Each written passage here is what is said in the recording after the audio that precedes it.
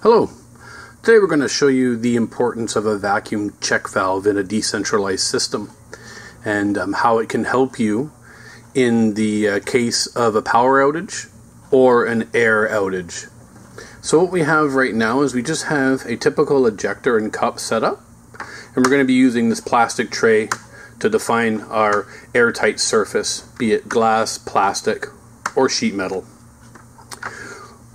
And I'll show you what happens when the air is on and the system is live versus when the air is then cut off in an emergency, an auto stop, power outage, or an air outage, for example.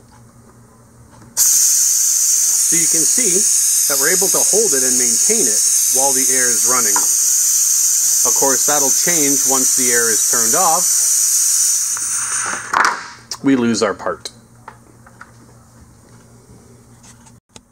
Hi, today I want to show you the pneumatic output vacuum switch from Piab, part number 3116063. This vacuum switch has a very unique property. Instead of outputting to an electrical signal, as we're all used to, this one outputs to a pneumatic signal. This would be great in an operation where potentially you may not have electricity, or in a mobile application where you want to ensure that you have an accurate hold on the workpiece before moving it.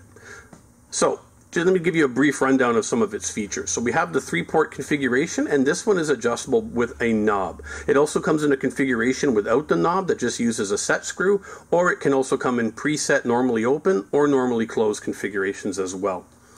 As stated earlier, it just utilizes the 3 ports. Port number 1 is going to be for your pneumatic supply in, and we have ours teed off, and we're feeding our vacuum generator with the same pneumatic supply. Port number 2 goes to your pneumatic output device, be it a pneumatic eye, pressure gauge, or what have you. Port number 3 is what senses the vacuum.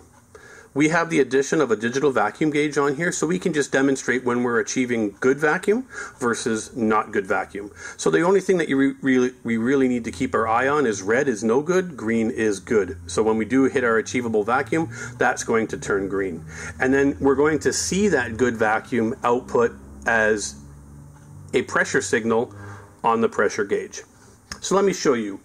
We're going to turn this on. We're going to hit 20 inches. And we're outputting on our gauge. Our threshold is set to 18, which I've adjusted on this knob.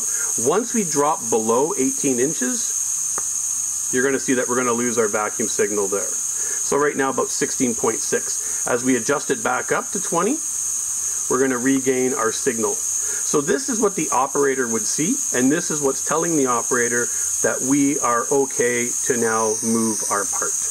If you have any questions about this vacuum switch or any of products that Piab offers, don't hesitate to give us a call over at GOT White. We're always happy to answer any questions that you may have. So that just concludes our quick demonstration of this product. I hope you have a wonderful day.